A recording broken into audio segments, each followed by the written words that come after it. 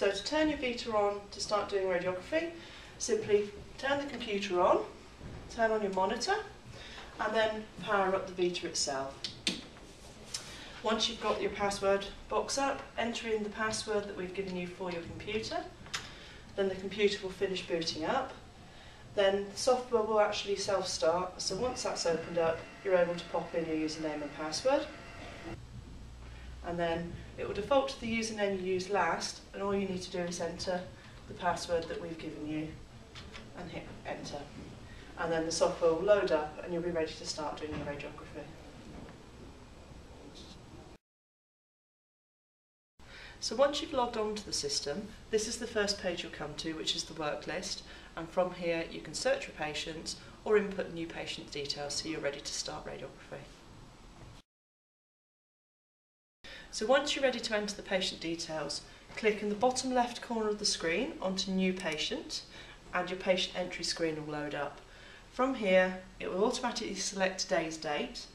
You can input a client ID number. This is normally a practice management number. If you don't have a number, the system will auto-generate you a number. And then input the client's last name, so owner's surname. If it's an owner that's already on the system, it will give you the option of shortcutting and going straight to there. Input the patient's name, and then you need to select your species. It is very important to choose a species because this will alter the projections that are available. For example, under equine, you get all the HOC projections like DLPMO, whereas if you go into canine, you'll get different projections for the dog. So we're going to select abdomen and lateral abdomen and a DV as well. Once you've got all the projections there that you want, just simply click on to start and you're ready to process films. So once you're ready to process your films, you do have the option of using the help guide. If you click down in the bottom corner here, the machine will show you the correct positioning and collimation for the projection and also an example radiograph. So for most shots, this is in there for most species, so a useful help especially for student nurses. So once you're ready to process the plate, make sure you've selected the correct body part on the screen, and then you want to line up the red arrow to the red arrow, grey side up, insert the cassette until it stops, and then just give it a gentle push, and at which point the machine will start unloading the screen for you.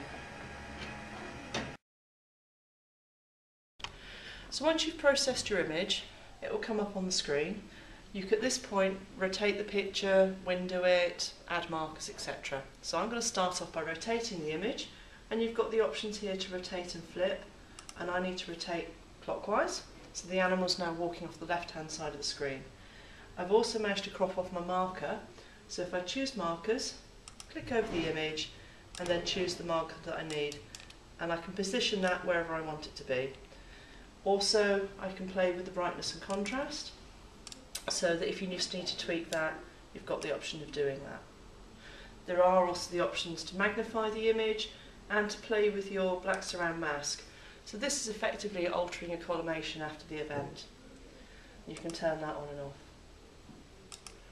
and then manipulate that so you can come in a little bit closer, produce a much tidier image if you need to, and then we'll reprocess that.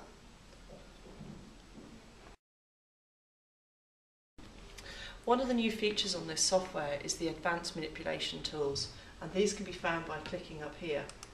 This takes you through to options of doing all your measurements, but also you've got your vertebral heart score tool, your laminitis measurement tool, TTA measurement tool, and TPLO measurement tool, and all of these talk you through how to use them with simple instructions on the screen.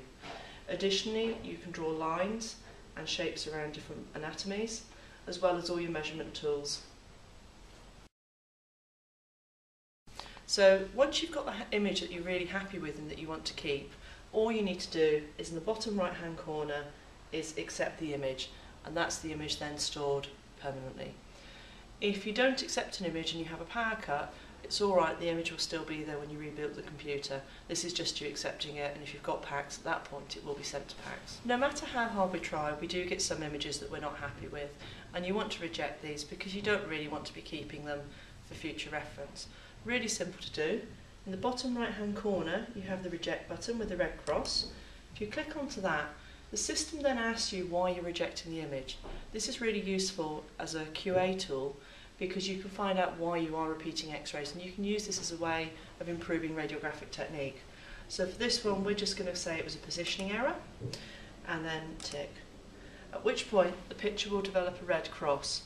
The good thing is, if you've accidentally rejected an image by mistake, you can go over to the image and right click and you get the option to unreject it. So if you have rejected it by mistake, you don't lose the image. If you want to review images that you've taken on a patient earlier in the day, all you need to do is work from your work list, locate the patient that you want and just double click on their name, at which point the images will just load back into the viewer, and at this point it is possible to manipulate them again if you need to. So once you've got the picture you're happy with, often we need to share them by exporting them onto a CD if it's a hip score or elbow score, or popping them onto memory stick if you want to transfer them to another computer. So once you've accepted your image, just click down in the bottom corner here for export and you get the export menu come up. From here you can choose the place you wish to export to.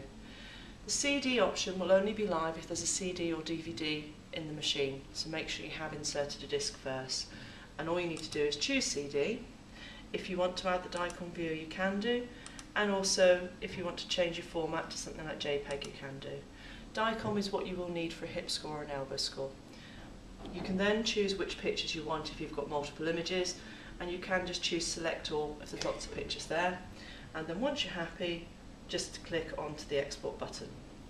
Alternatively, if you need them as JPEGs to email off to another vet or for patient records, you may want to pop them onto a USB stick. Make sure you've chosen your USB stick depending on which socket you've inserted it into, and again you can choose your format. DICOM being the biggest format size is really useful, but if you are emailing, JPEG does work better, so you can choose that, and you can actually choose the quality level of your JPEG. So if you're just using it for Facebook, for example, you may want a small image, or you may want a high quality image. And once you've done that, just click onto export and it'll export it off for you. If you have your Vita connected to a PAC system, you'll probably want to end patients once you finish with them, and that's very simple to do. You just click on the End Study button, and this then makes sure that all of that patient's images are sent off to the PAC system. So once you've finished with the Vita, very quick and simple to turn off. Go to the top right hand corner to the drop down system menu, exit to desktop, and then same as a normal computer, click on the start menu and shut down, and then simply turn the Vita off by the rocker switch on the back. So we've gone over most of the basic functions that the ImageSuite software has. If you need more help, please feel free to either contact us at the office or contact your local account manager, and all the details for that is on our website.